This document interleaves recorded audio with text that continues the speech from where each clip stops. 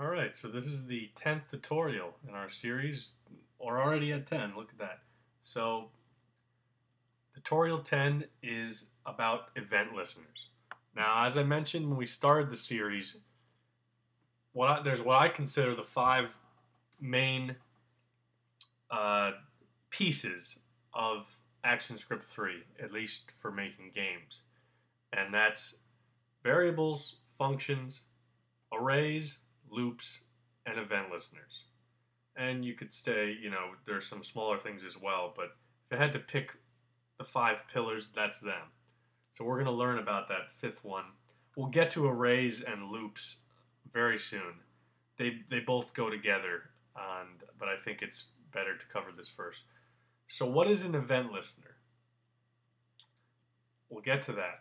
First step though, if just to remind everyone what our project is doing, in case you didn't see one of the previous tutorials, we're animating the character, we're telling it to fly to the right until it hits the square and to bounce back when it does hit the square. And it loops, so it moves back and forth, keeps checking if it's hitting the square, which it is. But we're doing that now by playing a timeline. We have this fly right function being called every 5 frames, which is actually what makes it move to the right. So we're going to get rid of all this. See, I'm removing all this. There's going to be no code, period, in the IDE. No timeline code. There's going to be no frames in the code. There's just the one, no movement, I should say. There's just the one starting frame with a couple of layers for our graphics. No code at all.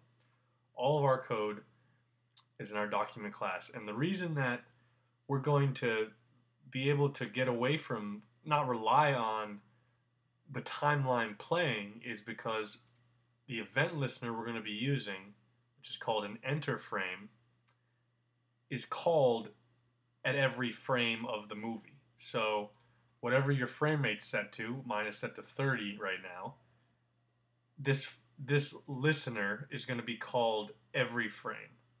So 30 times a second in this case. So that's why we're not going to need the timeline. So we're going to restructure. This is our existing code for that function. We've got it's just basically the document class gets started. It calls the fly right function, which does a hit test and checks if the flyer is touching the square. And if it is, it pulls backwards. If it's not, it goes to the right.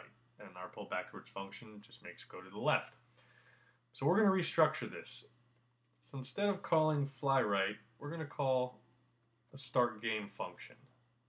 When the once again, to remind you, this is the constructor function of our document class. Almost all classes in ActionScript, and certainly the document class, need a constructor function, which, once again, just to repeat quickly, is the function that runs when it's first created. It's the construction. It's the step one. It sets in course everything else. So we're going to call the start game function, which I'm going to write now.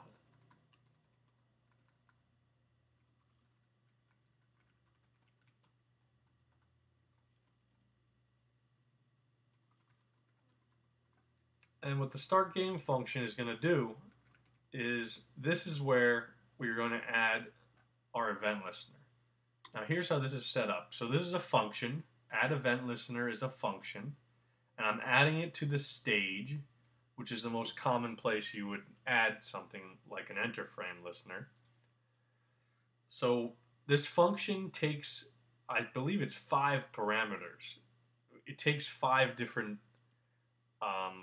arguments you can give to it. Basically 5 different commands you can give to it. I'll get into parameters at some point, or maybe just sprinkle it in here and there. But the first thing it takes is actually a string. In this case, it's the string event. There's also mouse events. There's keyboard events, which we're going to get to soon for keyboard control. But right now, this is just an event. And the type of event it is an enter frame event. It's basically saying when the Flash movie is entering the new frame, check this, do this every time it moves to a new frame. So 30 times a second in this case. This is all the first parameter that it takes. The second parameter it takes is a function. Now that's going to be whatever function you want it to call every second. So this is where you would, in a game, since we're moving towards games, it's usually where you would have your game loop, your main loop that was doing almost everything. Almost all the complicated stuff in the game is being done here. All the hit detection, all the movement of characters, and anything that needs to be checked very frequently, which is a lot of things. The more complicated the game is, so we've added this event listener to the stage, and every frame it's going to call game loop. So right now we're going to add this function game loop. And it's important to note here that because it's an event, because this is not just a function that I'm just calling, like fly right, for example. You can see that there's no parameters. It doesn't take anything. So this might be a little difficult to explain, but this function, it's an event. You can see right here. If this were mouse event, this would be mouse event. So the type of function, you're telling Flash that this function takes a parameter of an event. Now, what event is it? It's an enter frame event. So every frame we're going to call this. So what we're going to do now is we're going to set up more like a traditional game would be set up. So what I'm going to do is we're going to change our function, our fly right function, to just being called fly, because it's no longer going to only be making the character fly to the right. It's going to handle both of it, both left and right. So what we're going to do is we're going to create a Boolean variable. Now we've went over variables. I don't know if we touched on Boolean, but all that means is a true or false variable. So we're going to call it touching, and it's going to be, the type of variable is Boolean, and we're going to set its initial value to false. It's false to start with. And what this touching variable is going to do is it's just going to tell us whether the flyer is touching the square. Just like we're doing here, but it's a more organized and a way that we can control better. And something you want to get in the habit of doing, of keeping track of the state of things. Whether they're touching, whether they're not, whether they're moving, whether they're not, whether keys are pressed or not, etc. That's the power of Boolean variables. You can do so many things with just this one type of variable. You'd be surprised. So anyway, what we're going to do in our fly function, our fly function is, let me just reference. Yeah, exactly. So our hit testing code is going to be moved to another function. But for now, our fly code is, all it's going to do is test whether we're touching the square or not. And I'll show you how this all connects. So if touching is false, which it starts false, then we're gonna move the flyer to the right. So we're gonna increase its x value by 10 if we're not touching the square. Now the second part of our if statement structure here is else if touching equals true. If we are touching the square, we're just going to take this code right here, because we're condensing and organizing our code to get it more like it would be in a real game. So we don't need this pull backwards function. We don't need to separate. It's always better to have a function do one thing, to organize the code in such a way that you're condensing it, you're not repeating yourself. So this is actually a much neater way of doing it. So basically what the fly function does simply is it tests the value, it checks the value of this variable that we declared, which by the way is a global variable, meaning it can be accessed anywhere in your document class. And why is that? Because it's not created inside of any function. Now, if I were to create, I'll show you in a second how that is. Let's just test where we're at right now. Okay, right. So what we've got here. What was that? Anyway, let's get our check collisions function intact here. So we're checking the value of the touching variable, and if it's false, we move to the right. If it's true, we move to the left. So now what we need to do, since we removed our hit testing code, we need to, once again, check if the flyer is actually touching the square. So we're going to add this new function we're going to create called check collisions. We're adding that to our enter frame loop. That's the beauty of the loop. It's called every frame. We can have it do a bunch of things, and it'll check. Each one will run the same amount of times, so it'll keep it in sync. That's why it's such a good thing to set up for your game. So let's create this check collisions function. And all this is our same hit testing code. I'm just going to go ahead and copy this from,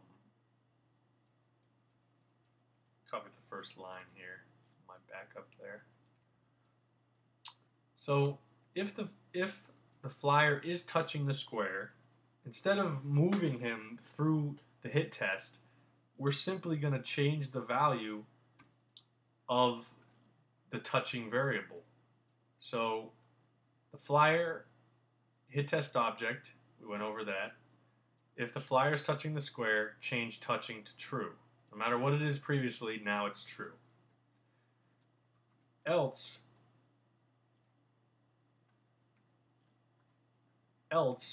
meaning if it's not touching the square, touching equals false. So that's our check collision functions. All it does is swap. It basically sets up this fly function, because this is the one handling the toggling of the touching property. It's either false, true, false, true. It's toggling it, and then this is referencing it, telling it which direction to move.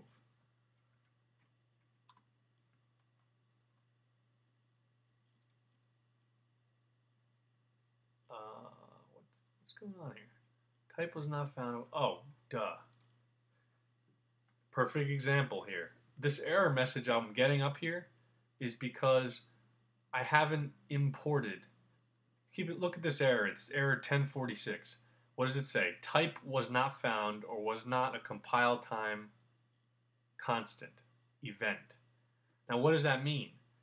It means that I haven't imported the correct class. Once again, because we're inside of a document class, we're essentially outside of Flash, sort of in a weird way.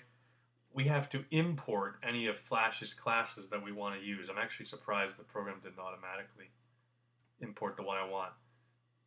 But the one I want is Flash Display Events. I just need to import that set of classes because of this here. And the error was here, where I was checking. I wasn't able to read events because I was referencing a class that Flash didn't know where it was.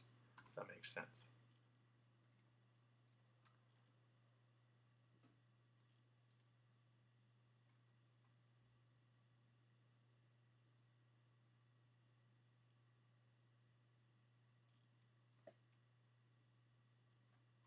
going on here? And enter frame. Oh, I did a typo. Sorry about that. This is the class I want to import. Copy that.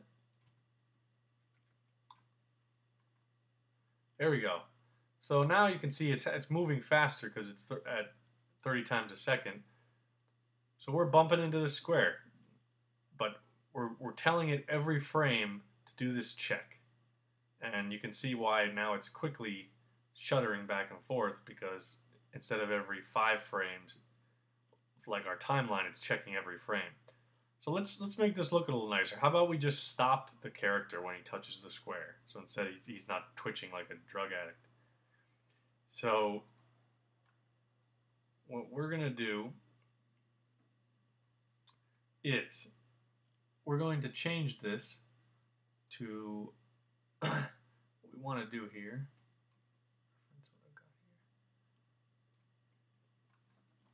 We're going to change this so instead of if touching is true in our fly function, instead of moving him to the left, which gets him in that shutter pattern, we're actually going to remove our event listener, which is an important thing to keep track of too. If you no longer want your event listener to continue running, you should remove it for performance reasons and just for debugging too. So it's easier to find out if there's a glitch. If it's still running and you don't want it to, there could a bunch of possibilities that, of course, could happen, creating glitches you don't want to deal with. So it's the same syntax as creating it. You just replace, instead of add event listener, it's remove event listener. So what that's going to do, just to clarify, so what we were doing before is if touching was false, we move to the right. If touching was true, we move to the left. Now we're just going to stop the loop. We're going to stop the whole loop, so the character is going to stop. There you go. He touched the square, everything's turned off. So all that's happening is he's animating. That's built into his movie clip, just a 10-frame animation. But he's not, as you can see, he's not moving from left to right. Actually moving in physical space, I should say. So that's the basics. Once again, this is just one event listener, but it's the most common, one of the most common, and it's the most crucial for making games. We're going to get into other event listeners. I'm not sure when exactly. Like I mentioned, mouse events for checking clicks and double clicks and right clicks, as well as keyboard events, which check if certain keys are pressed and when they're released and held down, etc. All right, thanks for watching, and please spread the word about tutorials if there's anyone else you know that might be interested in learning. Thanks.